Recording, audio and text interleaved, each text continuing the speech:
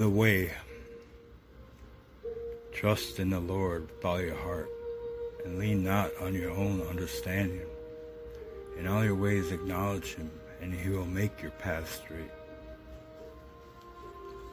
And that we should not accept their ways as final truth, taught to us in our diversities, but seek the truth to understanding of all our understandings of knowledge and wisdoms.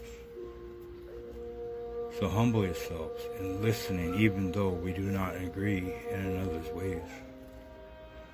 We give our time to show we're not overly righteous, nor ignorant to others, with hopes of mutual growth in our knowledge and wisdom, to attain unification in our similarities and accept our differences.